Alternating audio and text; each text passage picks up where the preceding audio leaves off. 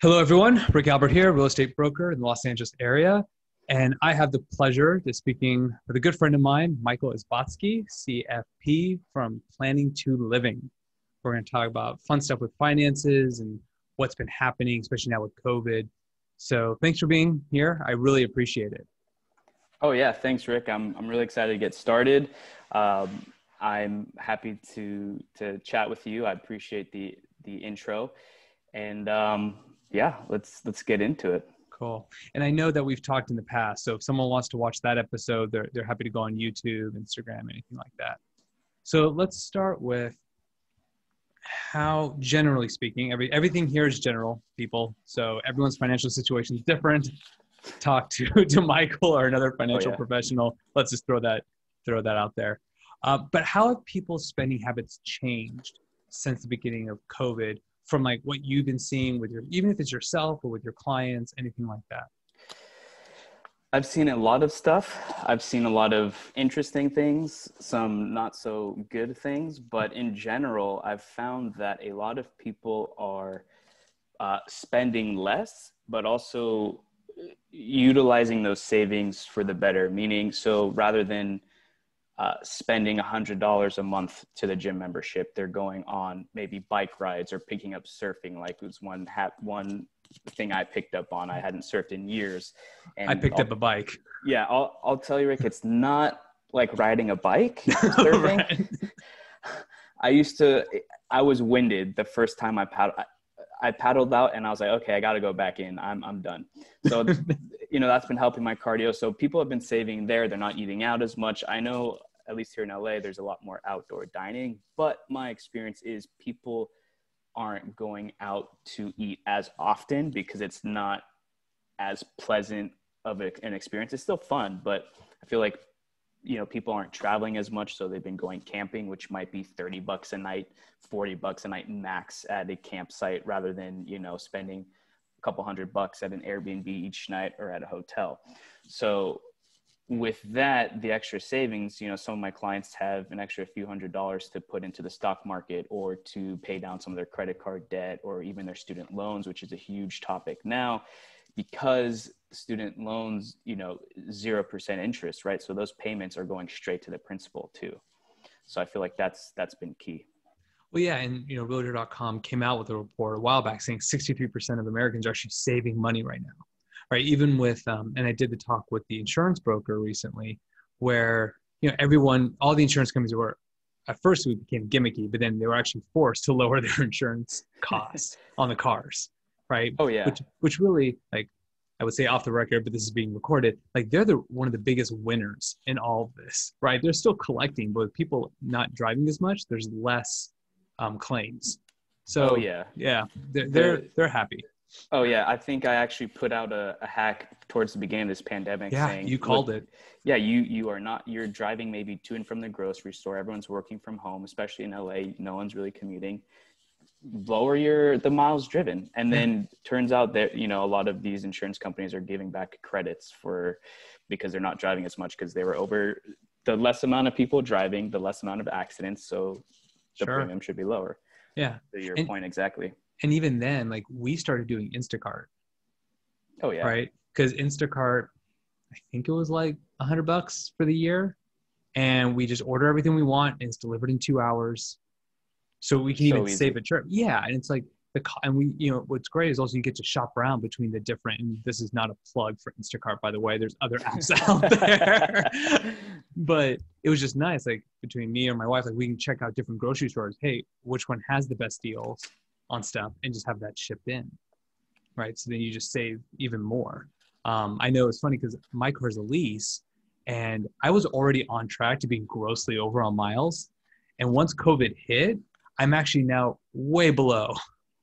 Oh yeah. Like it's a win in that respect. Yeah. For someone like me, I'm actually behind. Like I don't have as much reason to drive. So I'm like trying to drive more to hit those miles essentially. Because I do lease my car as well. So I'm like, to get the most out of it. Yeah, I'm like 12,000 under miles. I'm like, well, it's not going to happen this year. Now, out of curiosity, from being a financial advisor and planner, why did you choose to lease? I know my reasons, but I was curious to hear yours. Yes, I'm a big fan of leasing. Well, it depends on your situation, right? That's like the standard answer. But for me personally, from a cash flow perspective, it's a lot cheaper to lease a car, right? So I'm not taking on a 5 or 6 year note to pay for a car with interest rates. So for my car, I might be paying $300 a month because it's a 3-year lease. But someone who bought that car might be paying $500 or $600 a month, depending on how much that car actually costs to buy. So for me, from a cash flow perspective, I have more, it's easier. You know, I'm in a newer car. I don't have to worry about maintenance. A lot of these times you lease, you know, for the first 2 or 3 years, that maintenance is covered, and you get a new car every 3 years or so. Whereas, you know, now if you wanted to buy a car, you'd want to buy a used 100%, because everybody knows as soon as you drive it off the lot, it depreciates. But also you're going to be paying a lot of money for a car that you might sell in 5 or 6 years. So you might just be breaking even. At that point, if you're breaking even, you could have saved more money throughout the years, like in cash flow. So each month you would have had more money to deploy elsewhere. Yeah. And I think for me, and as I do more driving, I start to lean towards buying because of the miles that I do. But, you know, one of the original thoughts was I'm hedging my bets on the value of the car, right? Correct. So my last lease, I went grossly over on the miles, and it had a lot of miles on the car. And so when I dropped it back off, you know, I even said, hey, I'm willing to buy it, but I want it at a discount than what, you know, was on the note. And they're like, nope, we're not giving you a discount. I'm like, all right, not my problem. Now they have a car that's going to be difficult to sell. They're going to have to sell at a steep discount, and I go run off. Even me overpaying on the miles, I'm still ahead. Right. It's kind of the thought process. I mean, even too, so it's also more of an incentive for business owners or like entrepreneurs, you know, people like you and me, because you do get the, you know, tax write-offs benefits. Right. More from a cash flow perspective, like I said, I would lease. You know, you could lease for a few years and say, hey, you know what, actually now I know which car I like. I'm going to be in this car for 5-6 years. Like me personally, the car I would buy would be, you know, like a Jeep Wrangler or something, one that might hold its value. So you can go camping. Yeah, I can go. I love camping. Go surfing. It'd be perfect. So I would drive that thing to the ground for 10 years, right? To me, it's sort of like a classic. But I mean, if I'm just going to get like a Honda, I don't know. It depends. I'm not going to buy a new BMW. That's for sure. I'd rather lease something like that. Yeah. No, I tend to agree. Yeah. So, you know, it would even be an interesting strategy, because for those that have never leased before, there's a predetermined value at the end of the lease should you want to buy it out. So if you don't do a lot of driving, it could be interesting to lease in the beginning, because the value at the end is usually based off assuming you maxed out the miles every year. Correct. So you might actually get a deal if you decide to buy that car outright, because you got it for less than what they're assuming the value would have been. Right. Could be interesting. So yeah. So you mentioned the cash flow savings, and millennials, and I'm just as guilty, you know, we have to really start thinking about retirement, right? Like I think that we tend to live day by day, especially because, you know, we've lived now through 2 recessions. So we're, right. How should someone start off in determining how to put their money towards retirement? Like, what are the steps? Well, first and foremost, and every situation is different. Oh yeah. Well, of course. I don't even have to say that again. We said there you go. Times, but it's done. I always say this all the time. You have to make sure you take care of your current self first. So that's not going out to buy, you know, buying Gucci and Prada, whatever, but that's, you know, having 6 months of savings of, you know, hard fixed expenses, like things you have to spend for, like, you know, groceries, not eating out, but groceries, rent, utilities, things like that. Then once you have all that covered, you figure out, okay, cool, I have an extra pool of money, or I have, you know, let's say I have an extra $600 coming in each month. How much do I put towards retirement? Of course, the more the better, right? Sure. But you want to, for us being, you know, millennials, let's say, you know, most of us are in our 30s now, let's say, you're not going to be retiring for years, at least it's hard to basically put all of your money towards something you might not even see or be able to access for years, right? It's all about instant gratification. So it's how do you find a balance? So rather than me saying, hey, you know what, you have $600 extra a month, go put $600 each month into, you know, your retirement savings or whatever that may be. Maybe we can do 400 into retirement savings, and then the other 200 you could put in, you can invest towards a home purchase or a travel fund, things like that. So it's really dependent on how much money you're, I guess, how quickly you're trying to grow that retirement pool and how soon you want it and how much you want to end up with, right? Because if someone's who's investing $500 a month will get there a lot more slowly than someone who's investing $1,000 a month. Sure. So that is a case by case basis. But for us young millennials, and I'm assuming that's the audience we're talking to primarily, I'm still a huge believer in the stock market, right? I mean, the stock market's a couple hundred years old, and not once has the stock market ever recovered. Like, not once has it not recovered, excuse me. So every time it's recovered from its previous crash or low or whatever that may be. I mean, even right now, the COVID crash, Corona crash, whatever you want to call it. I mean, the stock market was back up in a few months, and it passed its previous highs. So it's crazy times out there. But I'm a big believer of investing for the long term. So not being wigged out by these crashes. It's the same in real estate, right? So if someone says, well, I'm afraid that prices are going to drop, and it's like, so what? It's a paper loss. You still got to live there. Exactly. The only time you really mark a loss is if you sell it.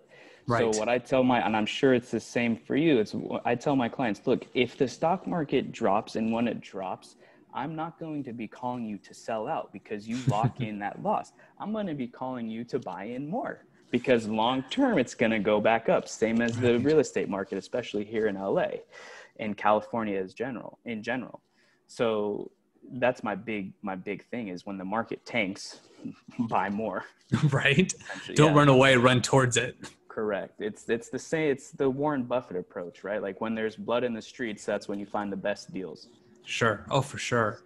So we've actually touched on it a little bit. So in terms of real estate, you know, especially for millennials, a lot of them, you know, they have their student loan debt under control. They're making decent money, hopefully, or at least they're enough in their career to where they can start thinking about buying a house. And for many, it's just a natural progression, right? Part of the American dream. It's just the next step of living, regardless of how the market's doing. So what are some things from a financial perspective that they need to take into account with their finances when it comes to home buying, you know, all that? Okay, there's a couple points, and I'm assuming we're going to go back and forth on this a little bit. I'm sure. Because you're a real estate guy. This is your forte. I personally, the first thing I'll say, I have 2 points. The first one I'll say is from an investment standpoint, is I strongly encourage my clients not to view their first home as an investment. Okay. Yes, it can be a type of investment, but you want to focus on it being first a home and then maybe second an investment. So meaning an investment from the standpoint of, you know, things like you do house hacking or, you know, having that ADU, the accessible dwelling unit, getting a little bit of extra side income from there, helping, you know, paying towards your mortgage or having roommates. The reason why I say that is because let's say you buy a home for, you know, $500,000 and appreciates to $750,000 and the mortgage is all paid off, this, that, whatever. Let's just say you have $250,000 gain. Mm-hmm. How do you access that money? Like the $250,000 gain is stuck in the house. So how do you utilize that? I guess. But you could, so yes, how would you access it? Line of credit, cash out refinance, sell it. But could you make the same argument for stocks? Yes and no. So if you sell the house, let's say you sell the house to reap that $250,000 gain. Well, now you need to buy another house. Right. Or you need to go rent. So what are you going to do with that?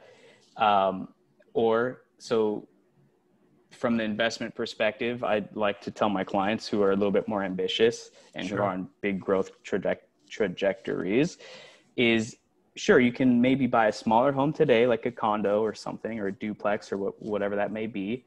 And rather than selling that to access the cash, purchase a second home. And then now that first home you buy is the investment. And then that second home you have, it may be an investment, but you might live in there till the day you die. So it might not be an investment specifically for you, but your heirs might benefit from that. So that's one way. So you define the investment as money coming back into my pocket. Yeah, exactly. So like with the stock market, it's easy it's liquid, right? Like I can literally go in, 11 a.m. here on the West Coast and buy and sell like in an instant, right? I can get my money out for most cases. It depends on the exact type of investment you're using, but in general. So there are ways to actually access, basically it's called securities backed line of credit. So like you can have a huge investment portfolio of, let's say just, $100,000. You could use that as collateral for a loan as well, similar as you would like a HELOC with a house. Exactly. So there are ways around it too, and it's going to be a lot more liquid than a physical home that takes time to sell. There's a lot of transaction costs to sell a home, things like that. So that's my number one piece of advice is, you can consider it as an investment, but consider it as a home first. Okay. An investment second. It's interesting that you bring that up. What do I think? Well, a couple things. One, when you sell stocks, you get taxed on that, correct? In general, yes. Generally, yes. Okay. So with selling a house, you don't for the first 250,000 if you're single, first 500,000 if you're married. So that money's tax-free in your pocket. But you bring up a really interesting point. So I helped a client recently. He bought it. He was thinking investment first, house second. And we found a phenomenal deal for him. And I'm not saying that just to tote. It's like, it was a good deal. It was a house already with the second unit. His family could live in the front unit. And he's actually living for cheaper than what he was in his 1-bedroom apartment. And here he has a whole house. So it was a win. However, he wasn't a big fan of the location because he was thinking investment first, home second. And because he's the one living there with his family, all of a sudden he started having doubts after we closed escrow. He's like, did I make a good choice? I'm like, do the numbers work? He's like, yes. I'm like, you wanted an investment property, you got it. So I think you pose a really interesting concept. It's like, well, yes, either way, you're paying down a mortgage. So you're gaining equity in the property. To your point, you can't touch it unless you sell, do whatever, but at least you're gaining something. But more importantly, you're enjoying the space. Absolutely. Especially right now during COVID, more and more, like I just did a seller webinar recently, and part of it was I touched on the COVID lifestyle and what that means, right? It's like, what does that mean? It means, okay, don't worry so much about staging your house. Worry about how can I fit it in an office?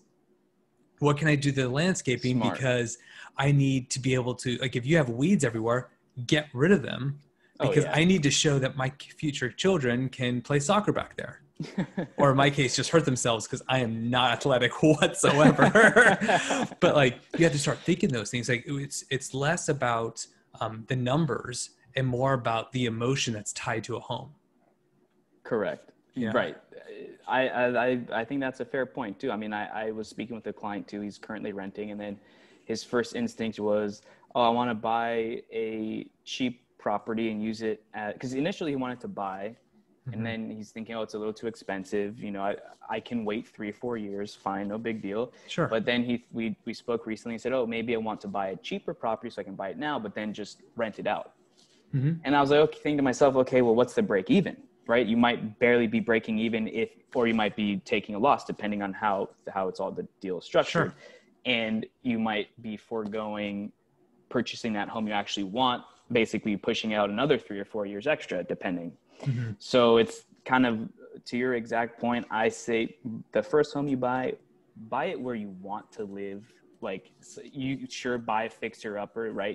The home will appreciate, which will help if you want to sell that and use those funds to purchase an upgrade or just keep it and then rent it out in the future. But first and foremost, you want that's that what I to did. be livable. Yeah. Yeah. When I bought my first place, I said, okay, I want to be close to the office and I want walkability. nowhere did I really talk. I mean, I knew that it was going to become a rental eventually, but to your point, like my first things about the place was more about me. Absolutely. And then I fit it around what I could afford and, made sure the numbers work. And at the time I decided to buy a fixer because all the quote unquote done condos were done horribly in my opinion. So I was like we go into places like done condo and it's like 10 different types of flooring. It's like, this isn't done. This was just thrown together. I don't want to have to pay a premium to rip it out. So I ended up finding a fixer. But yeah, I mean, that's especially, I think right now, people are starting to think, how can I turn my house into a home? Oh, for sure. So yeah, that's number one. And then kind of on that point of buying a home where you want to be, I think we've talked about this in the past, is rather than saying, oh, I want $1 million home. I mean, I'm throwing $1 million out there because we're in LA, but okay, instead of that $1 million home, think about, okay, how much can I afford each month, or how much do I want to spend each month in my monthly payment? And remember, it's not just the mortgage payment itself. It's the mortgage, it's the insurance, it's the property tax, it's the maintenance, it's the, the utilities, all that stuff. So all in, what can you afford? So let's say it comes out to being, let's just say $5,000 a month. Okay. So how much loan can we get to equal $5,000, or excuse me, how much loan can we get, including the taxes, et cetera, can we get to equal that $5,000 payment? And then work your way. It's okay, fine. Now we have the budget, let's say whatever, $750,000. Okay, cool. Now you know where to look for a $750 home. Yeah. 750,000, excuse me. 750 would be pretty nice. Yeah, right. It's 750,000. Yeah. So in our situation, we're living in our accessory dwelling unit and renting out the main house. And what we designed we'll call it ADU because it's short. We designed it to where it's all electric. So we didn't have to worry about splitting gas. We already had 2 separate meters, but we didn't split the water. And so effectively the tenants have to send us the water bill and then we split it. But what's been great about that is we get to see effectively get to see their bill. So now we have an idea, okay, if we were to live into a house, this is how much the utilities are going to cost. Perfect. Right? Yeah. And because living in a condo, it's fairly inexpensive. I think my gas bill was like $8 a month. Oh, that's cheap. Yeah. And my electricity bill, on average, no joke, I think the lowest was like $25 a month, as high as during the summer months, maybe like 75, right? Because you're just blasting the AC. Especially in the valley. Yeah. Oh, God. I know. I'm like sweating here. So, it's a good transition to kind of learn, to your point, because utilities are expensive. Who's going to mow the lawn, right? Most people hire gardeners, especially here in LA, not because they just don't want to do it, which may be for some, but for a lot of people, it's just not a good use of their time. Correct. So I think, to your point, you kind of have to budget everything. So when you do budget everything from car insurance, health insurance, things that lenders look at your car payments, but they don't necessarily look at your car insurance. But like, how do you prioritize budgeting for someone, right? Because not everyone's the best budgeter. So how do you decide what order? Right. So a lot of people, there's different, like a lot of CFPs and other financial planners, things like that. They'll take like an approach of, oh, you shouldn't spend more than, like, I'm just throwing a number out there. I forget exactly what it is because I don't really use this that often, is 30% on living expenses. Got it. But for me, it's more of what I take more of a goals based approach with my clients. So, okay, what is most important to you and when, right? So, okay, maybe you want to retire, let's say you're 30 and you want to retire or be able to half retire by the time you're 55. Okay. How much money do we need to invest each month or each year to make that happen? And then I work back from there and say, okay, cool. We've designated to your retirement. Okay. You want to spend $10,000 in travel each year, foreign, domestic, whatever. I mean, obviously now it's different during COVID, but let's put 10,000 there. So, okay, we'll build a small portfolio there, and then everything, what's left over of like, so then we can say, okay, cool. This is how much we can allocate to your home. If that's not enough for you, okay, so maybe instead of retiring or semi-retiring when you're 55, let's push that to maybe 60. or maybe instead of having, you know, a couple million in your retirement pool might be a little bit less. And, you know, I'm not a huge fan of that. I'd rather have more as a safety net. So I'd rather push that retirement out a few years rather than lower the amount that we're aiming for. But it's all personal. Sure. If you're already stuck in a lease, like let's say you're spending $2,000 a month in rent, well, I mean, that's pretty easy to work around. So based after all of your fixed hard expenses, you know, and taxes, whatever else, what income do you have left over? Then you can kind of start putting the pieces, like figuring out where each dollar goes. Sure. But if you're looking to upgrade or move into a new home, so instead of going from 2,000 to 4,000, okay, so what are you do it? Yeah, well, so exactly, like what are you going to be giving up, right? Is it going to be giving up towards your future goals of your investment goals, or maybe you'll be traveling a little bit less so you can get a nicer home now? You know, I know a lot of young couples or like new families, right, where they have kids, are like, yeah, I can forego traveling a few years. We have a baby. It's not very efficient or easy to take them on long international flights. We're not going to be traveling as much. We might just go on more camping trips or more beach trips, or whatever that is. So, yeah. And that makes sense, right? It's almost like, what are the big ticket items that you can't control? Those have to be paid first. Of course, you should always pay yourself first. That's kind of the general rule of thumb, right? Yep.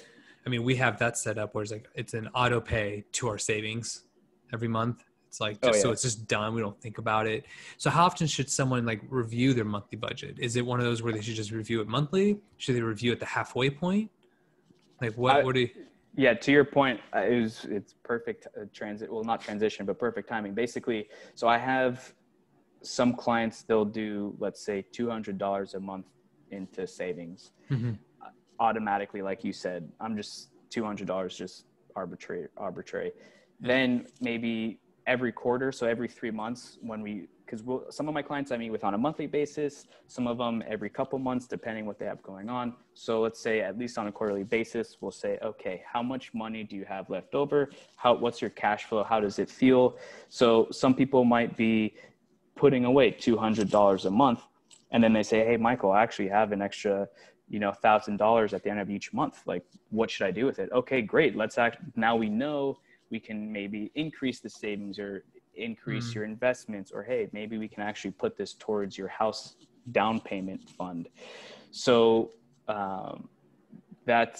it's hard to say, how much you should be saving.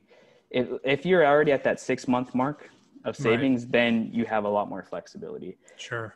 If you're not at that mark, then it's dependent on, okay, let's say maybe you only have 3 months. Okay, so how soon can we get you to an additional 3 months to that full 6 months?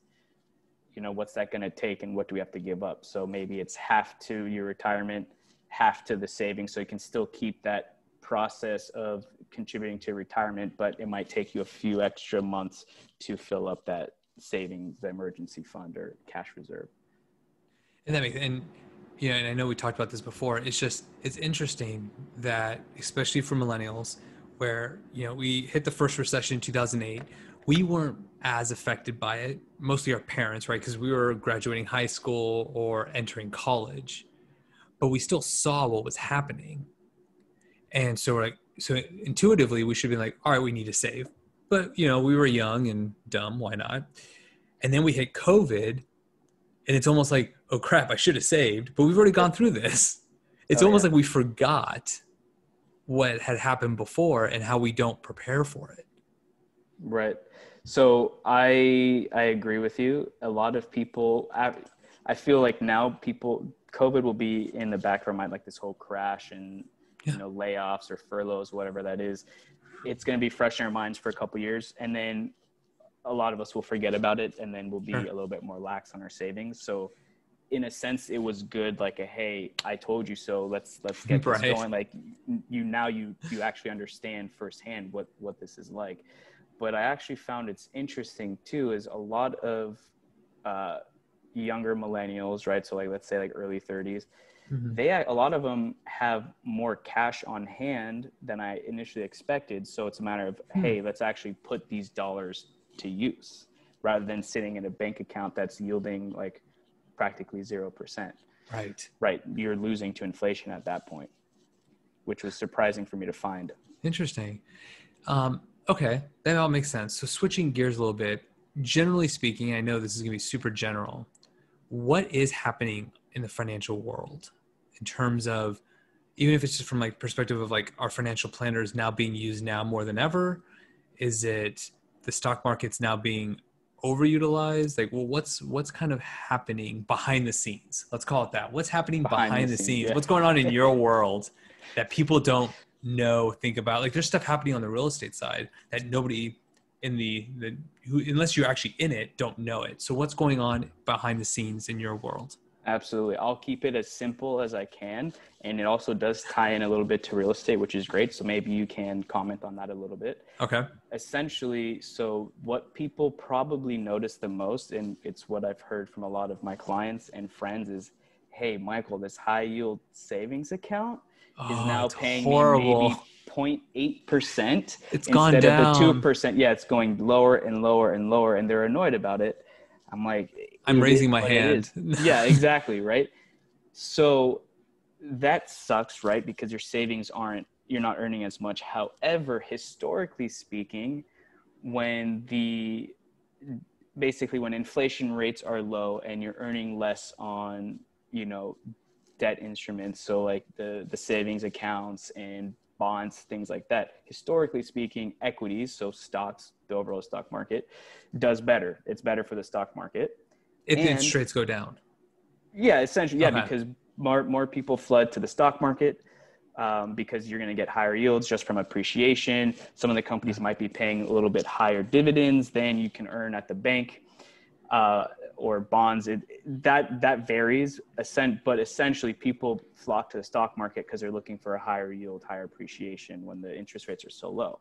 The other benefit to having lower interest rates, it sucks that you're not earning as much in the savings account. However, many millennials who have mortgages or car loans, now they're able to refinance or even purchase, I guess, at lower rates. And I know you and I talked about this. So now you can get a more expensive home maybe for the same payment, or you can have that same price point but lower payments. So a lot of my clients have been looking to refinance because it'll greatly impact in a good way their cash flow. So one of my clients might be saving between $700 to $800 a month on a simple refinance, and he's going to deploy that. He's going to start putting a little bit extra into his kids' 529 college savings plan. Like it's a no-brainer. Yeah. So that's the main benefit there. So I don't know if you want to speak a little bit. Well, first of all, I agree. I remember I set up my high interest savings account. It was before the wedding, because our thought was like, okay, we paid the wedding in cash. That was a big thing for me. I didn't personally want to put debt on the wedding. Putting debt on something that happens in the past just didn't make sense to me.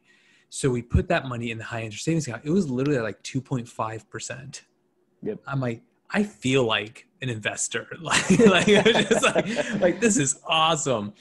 And then it started going down a little bit. I was like annoyed, whatever. And then it like dropped. It started dropping. This was actually after the wedding. So I was like, okay, at least the wedding's been paid. Right. I think now it's down to like 0.6%.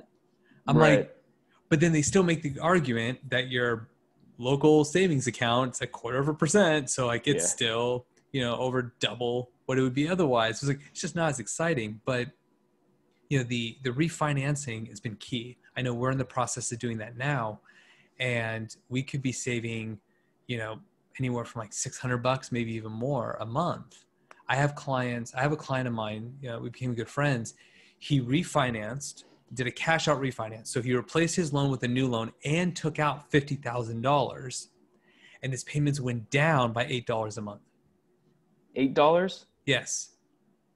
I got a quote from one lender where we could refinance into a 20-year, so shaving off, let's call it 9 years off our mortgage, and our payments only go up by $30, $40 if we really wanted to. Now for us, we want to convert this to a rental. So it's more important that we get the payments down to get the cash flow than it would be to pay it off sooner. but it was just fascinating to see what's been happening. And the refinance market is just crazy. There's taking 60 days to get it done. It's crazy because purchases are the priority. I have a client, he just locked in last night 2.5%. I don't know. Wow. Like I wouldn't let anyone borrow money for 2.5%. Like even if you ask me for money, I'm like, dude, F off. You want like 20%. Like, I'm not giving you for 2.5%. Like it's almost crazy, which is why at least on the real estate side, it's super nuts right now. It's for once in probably a long time, it's a good time to both buy and sell. Because it's a good time to sell because the market's hot. And if you're a buyer, it's a good time to buy because the rates are so much lower. Oh yeah. Keeping current matters, which they do a bunch of real estate analysis. They actually showed, assuming an appreciation, I think of over 5% from last year, because the rates went down, it's actually cheaper on a month-to-month basis to buy this year than it was last year.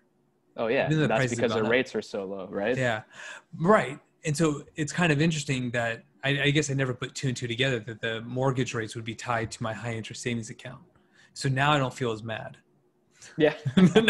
Like now I'm not as pissed. There you go. Yeah. So I appreciate that. Sure. Yeah. I'm sure you'll see too. I mean, obviously credit cards are going to just naturally be higher than everything else out there. Well, mostly everything else out there. So in terms of interest rate. Yeah. In terms of interest rates. Yeah. So like you're still going to be paying a lot in credit card interest rate, but if you check your statement, you'll be surprised. You're like, wow, I'm not subject to paying 25, 30% like I was in the past. I think it's definitely, in the low teens for some of these credit cards, which is crazy. So question for you, and I don't know if you know the answer.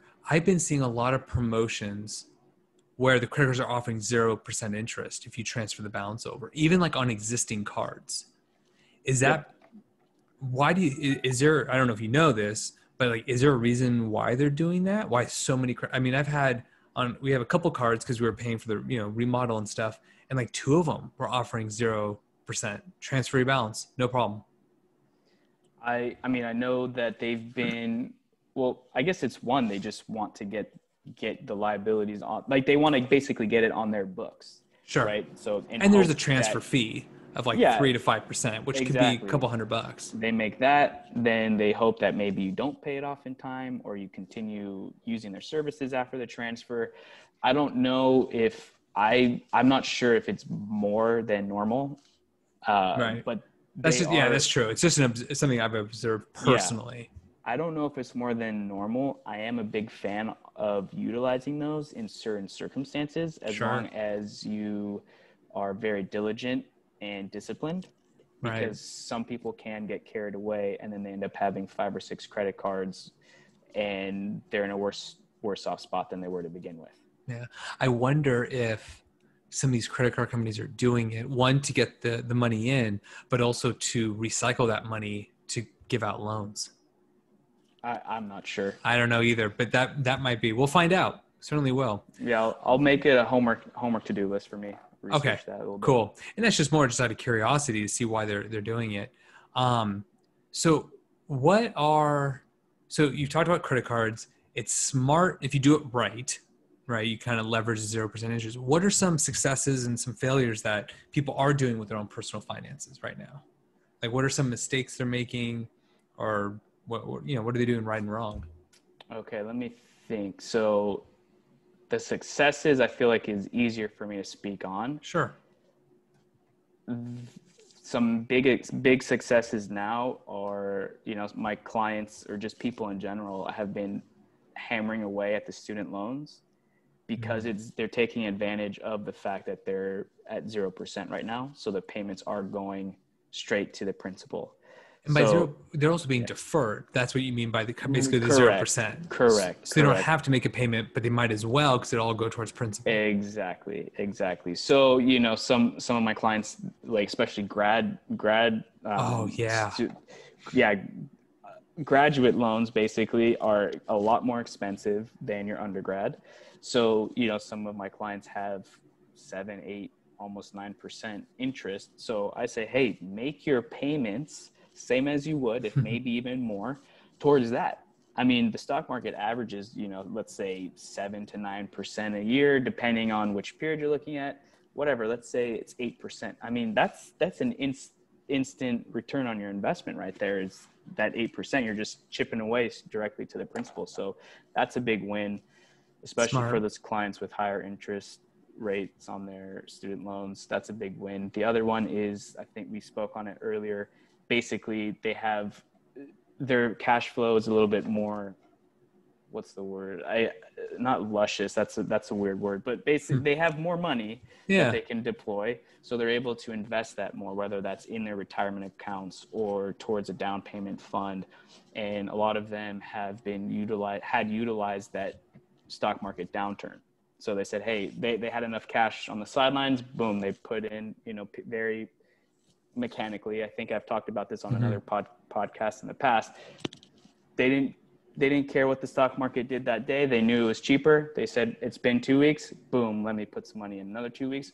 Boom, let me put some more money in. So those are the top two, I think. So they came out ahead with this market, rebounding. I don't know if it's going to go back down again. Nobody knows. All I can say is long-term, it'll go up. Right. I don't know how long it'll take. Same as real estate. I don't know. It might be another year or two before things, who knows? So those are the top two. Just paying down debt in general, and then refinancing.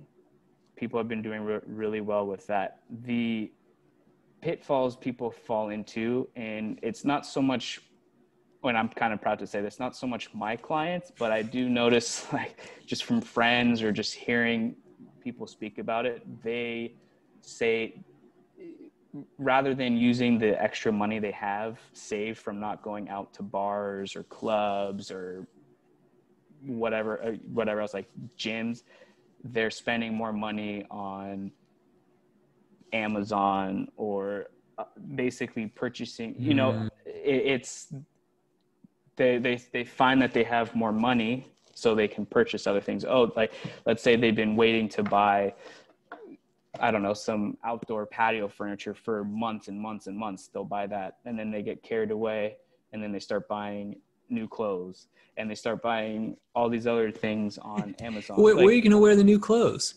Exactly. That's my point. I mean, I guess maybe shirts, right? Like from like waist up, you spend money, but like don't go splurging on pants. Oh yeah, just buy the suit top, just the jacket. Right. Don't even bother with. Go to JCPenney's, go to Macy's, just get the jacket.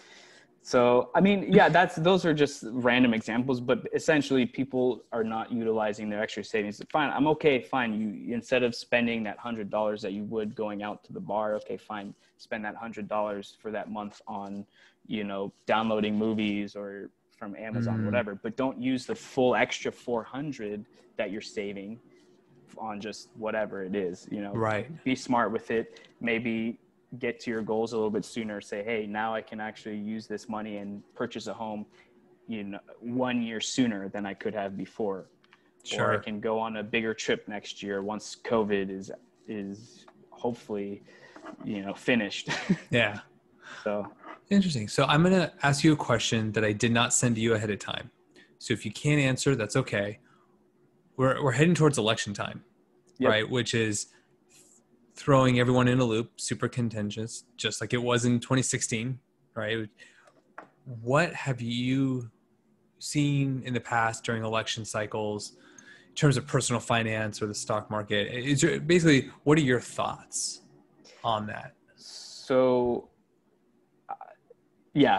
I know, total curveball. No, it's cool. I like it. So in short, so a lot of times people think short term in the stock market, right, versus long term. So a lot of people think, a lot of people believe that the election results strongly influence the stock market and financial markets altogether. But since I want to say the early 1930s, I actually just read about this, I think maybe 1933, the stock market has gone up over the long term regardless of which party was in office. Yeah, same with real estate. Yes, so it doesn't matter if it's a Republican or Democrat. Maybe the next day after the election, the stock market will move one way or the other. But in the long term, based off of just the research, the stock market will go up. So I think, I don't remember the exact move it was, but I know a lot of people were thinking, like half the people said the stock market was going to go down when Trump was elected years back. And then other people said, oh, the stock market's, they're like, half of them said it's going to go down, half of them said it was going to go up. Well, the stock market went up like 1% or 2%. I forget exactly how much. Yeah. And that was that. Whereas like we just moved on. Yeah. The majority of people thought, oh, it's going to tank. I'm like, okay, maybe, but why not? Like, yeah, but long term, it has no effect. Yeah. So, which makes sense, right? Especially, throwing Trump in there. Some might say, well, the market's going to crash because of the way he portrays himself. And then some people say, no, it goes up because he's, in theory, going to be more business friendly, right? So it could go either way. There's positive. You can argue positives and negatives to each candidate, whatever. Yeah, we don't want to get this too political, but basically, my view is that ongoing consumer spending and monetary policy from the Federal Reserve is are often. They're the two factors I feel like that dictate the financial markets more so than which president or which political party is in office, essentially. Interesting point. Yeah. So what should people, another curveball. So you mentioned that it's more about the Federal Reserve than it is about who's in the White House. What should people be reading if they wanted to get some insight into the stock market, how numbers work? What do you read? That's a good one. Yeah. I read a lot of number heavy stuff. I know a big popular one that's more so easy would be like Yahoo Finance. I know is a popular one. A lot of it's hard to say because some of these are very biased one way or the other. Yeah, it makes it a little challenging. Yeah, I mean, I watch.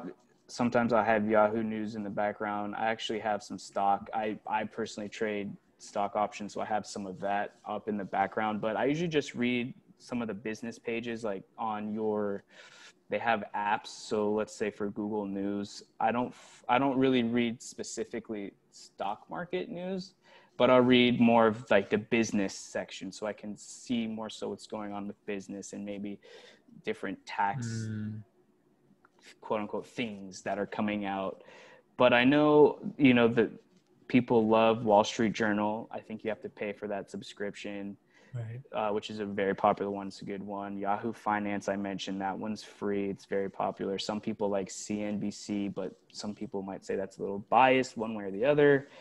I'd have to get back to you on it. I could, if we do show notes or something, I could drop maybe my favorite top 3 or 4 go-to. That'd be good. Dependent on how experienced you are with the markets and economy. Nice. I appreciate that. So let's talk about you as we kind of get to the end of this. What kind of clients do you like to work with? What should people be expecting when working with you, or really any financial planner? Like what should those expectations be? Okay. So first and foremost, they need to be competent, right? I feel like I feel our generation has a good gut feeling of whether this person knows what they're doing. And if not, we are the Google generation, I guess let's call it. So you can Google and make sure they are legitimate. They have the proper licenses. They don't have any disclosures you got to worry about. So I guess we can get to that later, but I'll focus on the first part of the question, basically like who I am, who I work with. So I've been doing this since, let's say, the end of 2014. I've been working personal finance. I ended up getting the CFP, which is the Certified Financial Planner certification, back in 2017. And basically I ended up leaving the firm I was at to start my own firm so I could cater to a specific niche, and that is the millennial generation. So I basically left the old school ways that a lot of financial advisors, financial planners work, so I could create a newer type of business model and work with millennials. And as the last few years have gone, or last 2 years, let's say, my niche has dialed down a lot more tightly to millennials because entrepreneurs, because I'm an entrepreneur myself. I'm a business owner. So I primarily work with millennials, let's say late 20s to mid 30s, maybe late 30s, who are entrepreneurial minded. They might have a small business that they're looking to start, or they might be in business for 2-3 years, let's say. And the way I work with my clients is I work with them on an ongoing basis. So I charge them a monthly fee, a financial planning fee. And we cover everything from how much to save each month, how much to invest each month, when can you buy a home. We look into the home and auto insurance. Are they properly covered there? I basically tell my clients I'm their personal CFO. So obviously I don't want you calling me at 12 a.m. unless it's a legitimate emergency, that you've been in assuming a you car even accident. answer. Right. Well, yeah. I mean, I have my phone on me. There's been one time I got a call on a Sunday morning. It was like 6 something in the morning from a client of mine, and I answered, and it was sort of an emergency. So I basically was able to give her the proper information of how to take care of her situation. But yeah, generally, if you're going to call me at 12 a.m. to ask me a question about, which policy might be best for you, can you just save it for the next day. But yeah, in general, I treat myself as, I tell my clients I'm their personal CFO. I give them a financial portal login so they can see in real time all of their linked accounts, how on track they are for their goals. That's fascinating. Us millennials love the technology. For sure. So yeah, you basically, one login, you see everything that you have, all of your investments, your loans, student loans, all that good stuff. And then for the clients I do work with on an ongoing basis, I also offer investment management services. So if they want my help managing their portfolios, that's something I do for them. Some of my clients, I was going to say the majority, but it's a mix. I can't say it's a majority, but a lot of my clients like to trade in the stock market or trade cryptocurrency. So oftentimes I'll manage 90% of their monies of their investable assets. And then the other 10%, 5 or 10%, let's call it, they will treat that as their Vegas. So they'll play the stock market. So I have a client who is a tech geek in the sincere, not it's a term of endearment. Of course. He's the biggest tech geek out there. Like, I go to him for anything tech related. But anyway, so he likes to trade tech stocks to see if he can outperform the NASDAQ or whatever that may be. And then I have another. But they do that on their own. Correct. So I don't manage that. That's them. I say treat it as your Vegas. Be okay losing it. I don't focus that. So I will manage for so I'll have clients. I'll say, okay, let's have 3 different pools of money. One is for your emergency fund, let's say.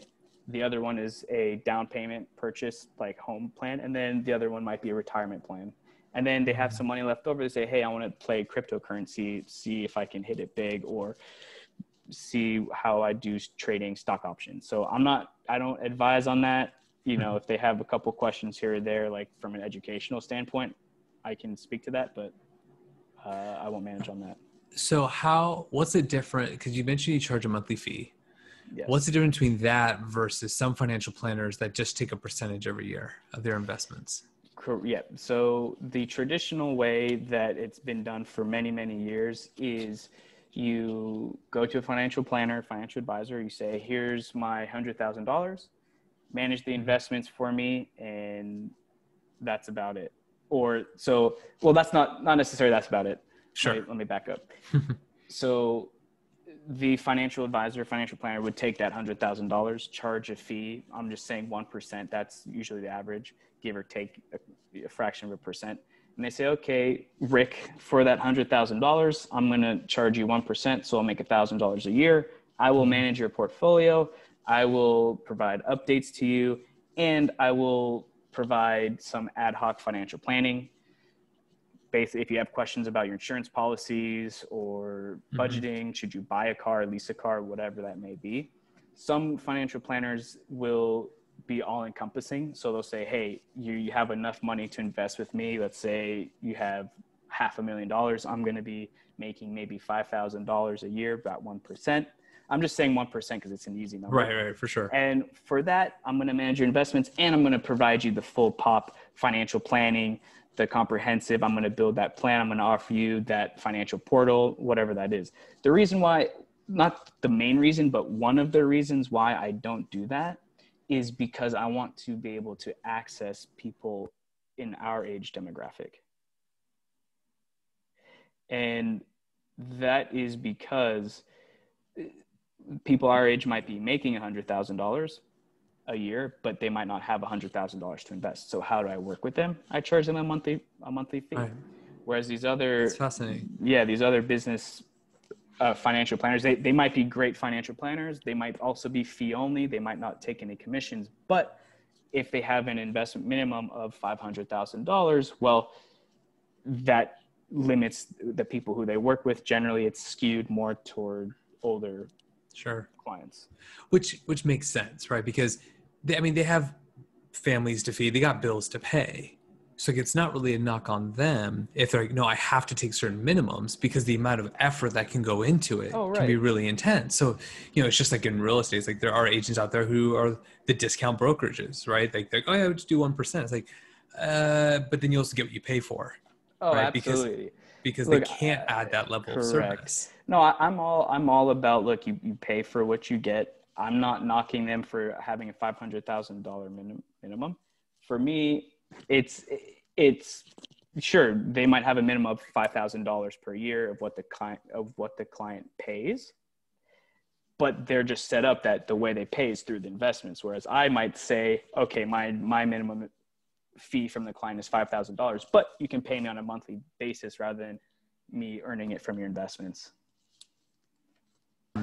Well, no, because I think you posed an interesting point, because if someone has, $100,000 in investments with a financial advisor, they get paid whether the money goes up or down. But more importantly, what if I want to pull out that money to go buy that house? Exactly. If they might be a financial advisor, they might actually say, don't do it, because then they get paid less. Not to say there's, ethical integrity and all that, but it's just like, that is a factor for them. Correct. Versus your model, it's like, no, if you need to pull out that money, you can pull out that money. Like you can be level-headed. Exactly. Well, yeah, that's exactly one reason why too. So I do, at my current business model, I'm always changing. Not always, but I may change this in the future. But I do I do charge an additional % to manage my clients' investments. Mm-hmm. It's a lot less than I would had I not been charging a monthly fee. It's just so my clients, they can use it or not. I have some clients who don't use me for the investment management services. I'm okay with that because they're still paying me for the financial planning. Sure. But to your exact point, the main reason why I wanted to set it up like that is because let's say my client has most of their money invested in a 401k with their company. I'm not managing that for them. It's not what, I'll help them allocate it properly, but I'm not managing it directly for them. So I'm not making money off that. So let's say their main investment with me that I would be making money off of is in their down payment fund for their house. And okay, the time comes that $250,000, they're going to just rip it all out of the investment portfolio to put into the house. Well, okay, that's a couple $1,000s less in revenue. So from a fiduciary standpoint, of course, I would put the client first, but it is kind of a little bit of a sting, say, oh, wow, now I'm going to earn a couple $1,000s less. But for me, it doesn't bother me because they're paying me regardless of what they're investing. Which is, I think, smart. And this is a little bit going kind of the behind the scenes of being a financial planner. Right. And these are things to think about. So if someone is older, right, someone that's not a millennial and they want to meet a financial advisor, financial planner, these are the types of things they have to think about. Oh, yeah. Well, I will say, so you want to work with someone so a lot of people will call themselves a financial advisor, financial planner, even if mostly what they do is sell insurance products or just sell investment products. So I'm not a fan of that. I don't really agree with that. So you want to look for someone who is either fee-based, which means they're more primarily earn fees primarily. The best case scenario would be fee only, which is what I do. So they don't earn. So regardless of what type of investment you do with them or whether or not you invest with them, they're going to earn the same fee, and that fee is going to be paid directly from you, not from some company or product that they recommend to you. And to tack that on is some of these older clients who might have the money to invest, they might prefer to have that fee come out of their portfolio because they don't see it come out of their checking account or each month. It's there. It's part of the investment. They don't have to worry about, like, they don't notice the fee as much, I guess. Right. They don't have to worry about seeing each month or each quarter a fee or a debit coming from their checking or savings account. Got it. This has all been really good stuff. I really appreciate this. How can people find you? So we're in LA. So I'm trying to grow my Instagram base. Shameless plug. That's okay. That's okay. It's hard. See, you want to be a financial influencer. I get it. Right, exactly. Check your ass with money. Like, I get it. So, well, the easiest way would be to either check out my website, which is www.fromplanningtoliving.com. Or if they want to contact me directly, it's michael@fromplanningtoliving.com. I'm happy to answer any questions. My Instagram is @fromplanningtoliving. So I'm slowly growing that. So if you decide to follow my page, I'm slowly going to be adding tips and tricks or financial hacks, whatever you want to call that. I'm also working on a financial course for entrepreneurs. So that is in the works, but excited. Yeah, I'm really excited. Rick, thank you so much for having me. It's always a fun time chatting it up with you. Of course. All right.